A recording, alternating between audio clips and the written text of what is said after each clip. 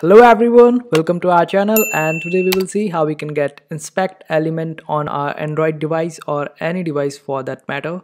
So first of all, open up your browser, and after that click on the three dots on top right corner, and here you will see this option of star on top. Just click on it and bookmark it, and after that click on it again, and then in the name section type in inspect element,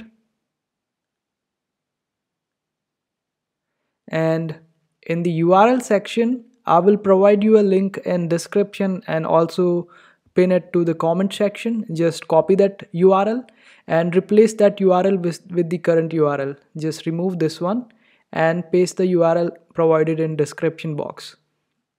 It is not a URL, basically it is a code, so just paste it up, and after that just get back, and after that open up any website of your choice. So I'm opening Wikipedia and let it open, and all you have to do to get inspect element is just go on your address bar and type in inspect element here,